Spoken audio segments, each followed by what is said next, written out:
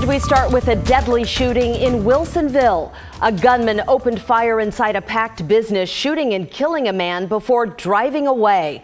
From Sky 8, you can see the crime tape at the business. The shooter led police on a chase, which ended in a Woodburn neighborhood.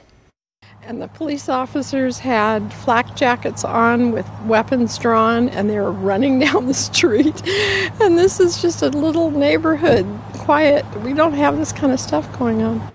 Whoa, very, very scary. Thanks for joining us today. I'm Brenda Braxton. We do want to show you this map because the shooting happened near Southwest Boeckman and Boberg roads. As I mentioned, the gunman drove to Woodburn, and that is where he surrendered. Mike Benner is following the story for us. Mike, what else can you tell us?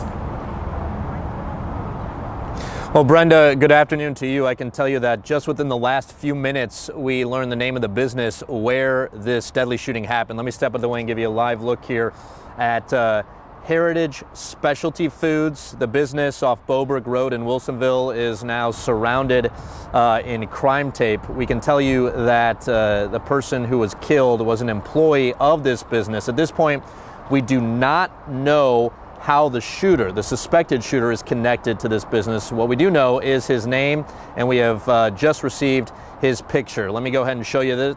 This is from the Clackamas-County Sheriff's Office. The suspected shooter is identified as Camilo Santiago. He is 25 years old.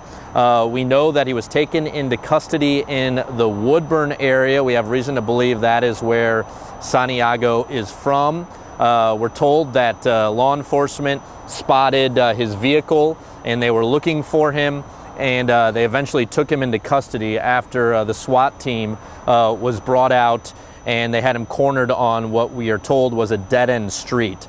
Again, the suspect identified as Camilo Santiago, a 25-year-old, now in the custody of the Clackamas County Sheriff's Office. We can tell you that the shooting happened just after 8:15 this morning. Santiago, we're told, walked into the business and shot and killed someone. Again, it's the Heritage Specialty Foods.